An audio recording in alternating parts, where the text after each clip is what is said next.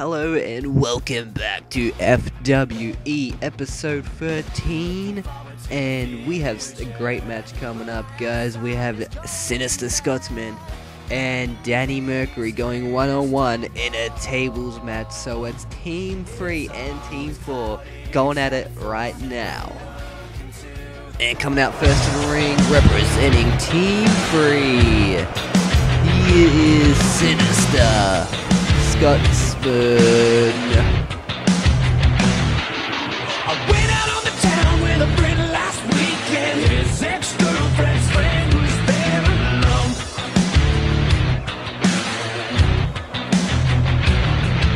She bought a couple rounds and I got the feeling she could really handle alcohol.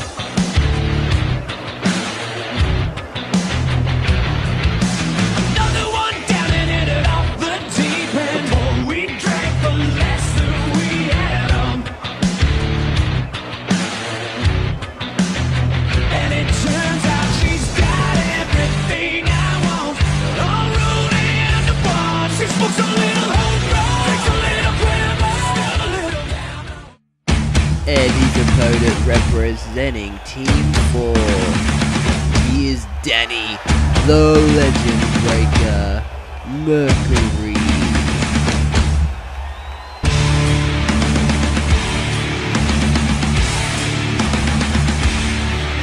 Let's get ready to rumble. Feel the fire, sense of the rare. It's nice and only know how to wear. The state is right, we're breaking into. You will feel always power. The white king of the real make. You dance the wheel, the brand is name. In the back of your head, yeah, you feel the floor again. Unleashing his hell, you will not even hear the bell. Maybe you're strong, but you don't stand a chance. Feel the power of a warrior. Fight, fight, fight, fight. Let's get ready to rumble. Fight, fight, fight, fight. And here we go, guys, Sinister Scotsman and Danny Mercury. You might be wondering, why am I commentating? For some reason, I feel a little bit better today. My throat is still a little bit, not exactly at 100%, but still, I'm able to at least commentate. So, we have Sinister Scotsman and Danny Mercury going one-on-one. And the scoreboards at the moment is, I'm actually not even sure. Give me a second, guys. I'll just quickly pull out my computer and see.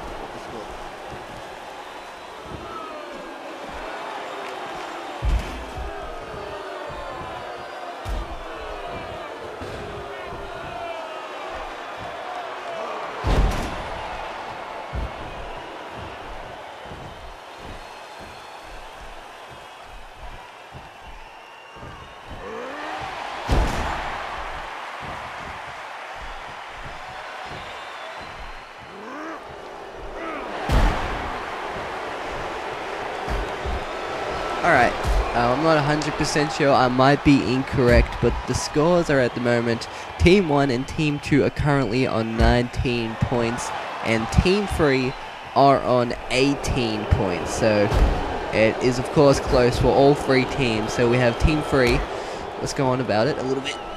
Team 3, have Sinister Scotsman representing them, and Danny Mercury is just fighting for I would say himself now, just to show that he isn't to joke with. It doesn't matter about you're in teams or not. He still needs to show off that he is a greater superstar than the Sinister Scotsman, and show that he's probably the best man in his team and he deserves to win. That's what probably Mainstream needs to do in his match next as well. But it's all about proving a point. So we have Team 3 and Team 2.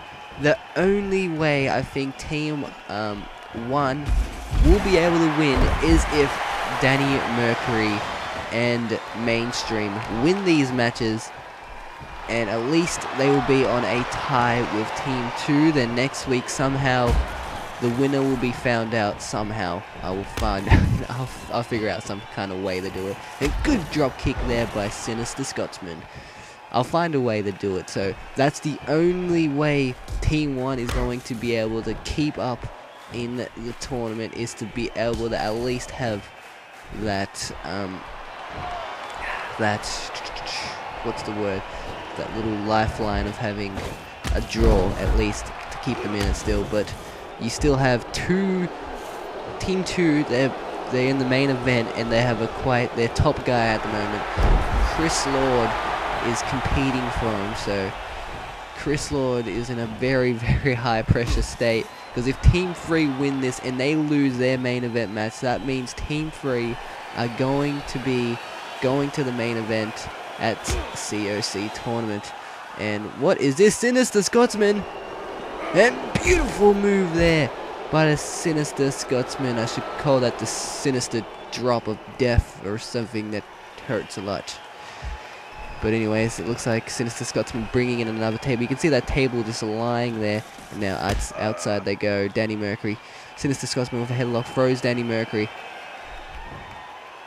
And this is such a tight match. As I just explained why this match is so huge. This match and next match will be absolutely massive, because if Team 3 win this match, again, Team 2 have 2 opportunities. So if Team 2... if Team 4 lose this, that means Team 2, of course, is still in it. But if Team 3 win this, that means Team 3 is in the lead, but they'll have to trust on Mainstream to actually actually win the match, so they can secure their position into the spot in the COC tournament match at Clash of the Champions, which is actually, if anyone knows, WWE 12 actually has a arena called Clash of the Champions, and that is probably the old WCW pay-per-view. I'm not 100% sure, but I think it was a pay-per-view. The old pay-per-view arena, so I'll be using that for the pay-per-view.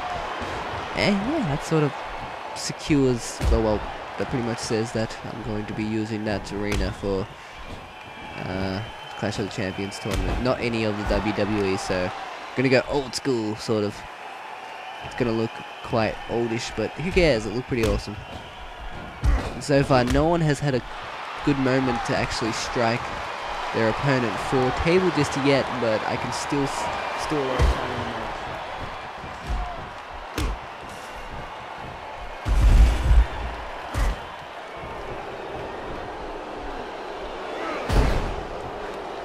Sorry about that little silence there, just quickly reading a message someone sent me just then. And Danny Mercury on the back, and Danny Mercury on the other hand, he needs to win this match. He hasn't been on much of a... Oh, here we go. Come back here for Danny Mercury. Table's in the way, I can't see anything. What's going on? I think he get that little sidewalk slam. Oh, super kick to the face. Oh, lordy lordy. Sinister Scotsman will not be in a good position if this happens. And it's the F5. Good God, what devastation there by Danny Mercury. And throwing the arm across the ground. Yet again on the back elbow. Punch to the face, and oh Lord, not again. Here we go. The Sinister Scotsman, the death drop of deafness. Drop the deafs people, kills people in instance. He actually, we're actually talking about that, me and Connor. I think that's how you say it, or Connor. Terminator. Connor. Yeah, we were talking about the drop. What was it called again? Like a Canadian something about a Canadian death drop of deafness. Because it's basically that. It's like a video of this guy slamming head first and doing like a front flip. It looked mental. Like he pretty much looked like he died, but he sold that pretty well, and I think he's still alive from this day, and he lives the legend of the guy who took that dreadful move and nearly caused him to die, breaking his neck and all of his spine, all that crap. Still, the table's set up in the corner, and someone can just simply throw him into the corner. It could be anyone. It's just so lucky right at the moment. And Danny Mercury, what's he looking for here? Just comes back into the ring. And Sinister Scotsman kicking Danny Mercury out. As I updated people before saying that I actually had a cold, it was causing me to have major throat issues. At one point, I was pretty much, I couldn't talk. Good, well, I don't even know what that's called. Oh god, Sinister Scotsman! Sinister Scotsman wins! Are you kidding me? Sinister Scotsman is the winner! There you have it! There you have it! Sinister Scotsman is the winner. Bad luck, Danny Mercury. Team 3 are in the lead with the spear to the table. Good God.